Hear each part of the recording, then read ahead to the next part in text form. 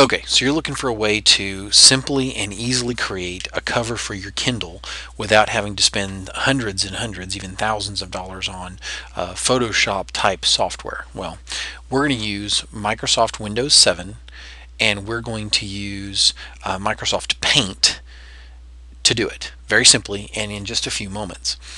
So we're going to create a cover for one of the books that I am uploading.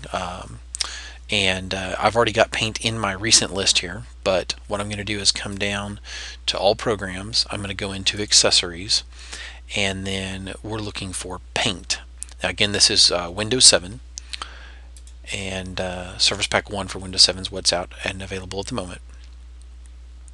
We're going to resize the image. Now the first thing you need to know as of the end of 2011 is that to get an image to fit a current Kindle, it needs to be 400 by 600 pixels, and that's 400 horizontal and 600 pixels vertical.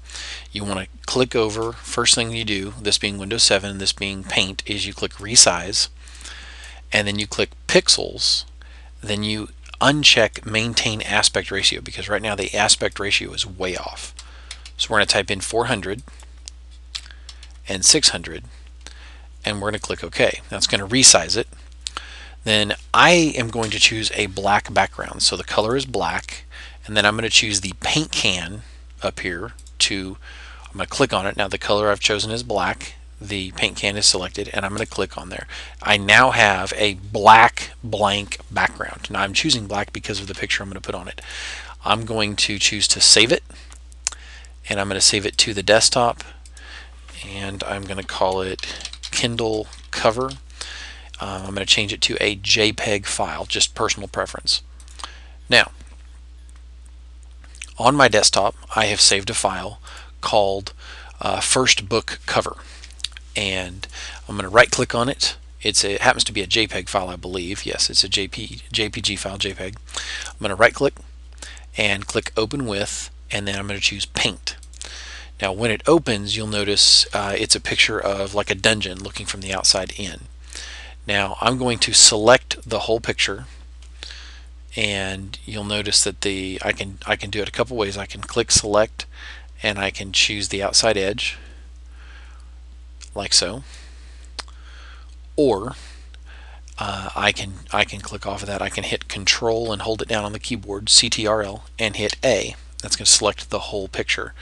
Now what I want to do is I want the picture smaller than what is on this other window. If you come down at the bottom, you'll see the other window I've got is 400 by 600, and I want it to take up a good chunk of space, but I don't want it to take up the whole thing.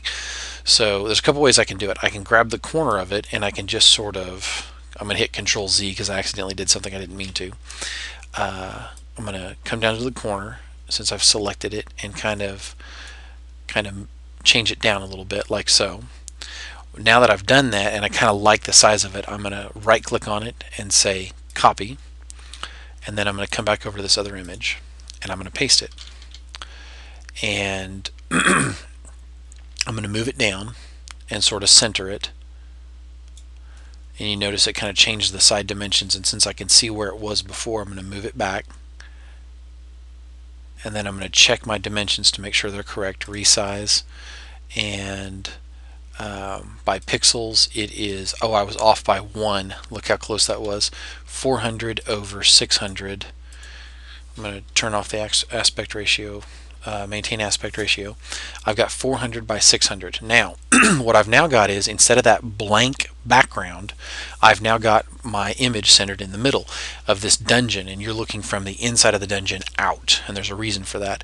So we're going to come up here and click Save. Now I'm going to insert text, and here I've clicked on text.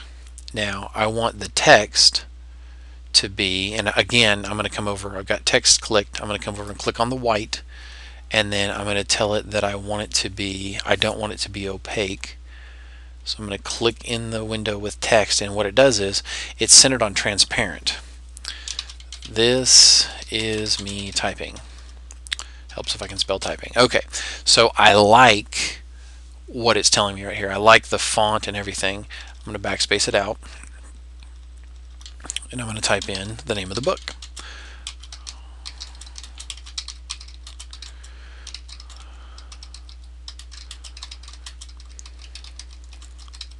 This is an ebook that I put together.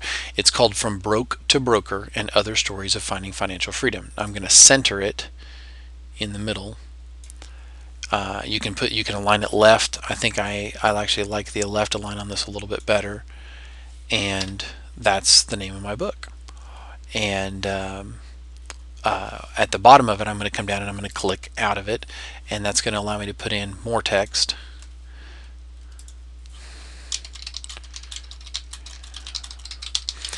This is the cover I've chosen to go with for my project. It's a very simple, straightforward cover, From Broke to Broker and Other Stories of Finding Financial Freedom. Again, this was done in Microsoft Paint, otherwise known as Paint, in Windows 7. And you can come down below at the start menu, little round start menu now that they have in Windows 7. Click on Accessories and then come down to Paint, and it's going to let you do that. And I'm going to click Save again. There's a couple ways to do that. You can come down in the menu and click Save, or just click Save at the top. The new Paint is much more like Office 2010 or Office 2007. But anyway, that's the basic logo that I chose to go with. Just remember that you need to set the pixels to 400 by 600, and that is how you create that for the Kindle itself as of, again, 2011. So if you have any questions, don't forget to post them. You can then take this file and make sure you remember where it's saved. In my case, I saved it on the desktop. I'm going to get rid of the donor file that I was playing with, but here's my cover. I can open it and look at it, increase the size of it, zoom in and zoom out. This is where I've saved it, so when I go to upload it from the Kindle digital site, when I go to upload the file itself, I will be able to see what it is that, where to browse to rather, and click on this file and select it to open. So again, check that out. You can also come down below the video you're watching and click this show more, and there's a link actually to a couple of the books I put together, so you can check them out on Amazon and see what the finished cover looks like, etc. So I hope you enjoyed the video. Have yourself a great day now. Bye.